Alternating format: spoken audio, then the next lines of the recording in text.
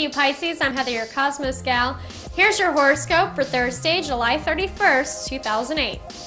Someone may be trying to pull a fast one on you today. So if you happen to be at a grocery store or a Best Buy, I wouldn't be surprised if some dude approaches you in a white van saying he's got some expensive speakers to get rid of. You see, the elusive planet Neptune and loving Venus are clashing, so take off those rose-colored glasses. Deception prevails today, so just be sure to be on the lookout. I'm Heather, your Cosmos gal. I'll see you Friday.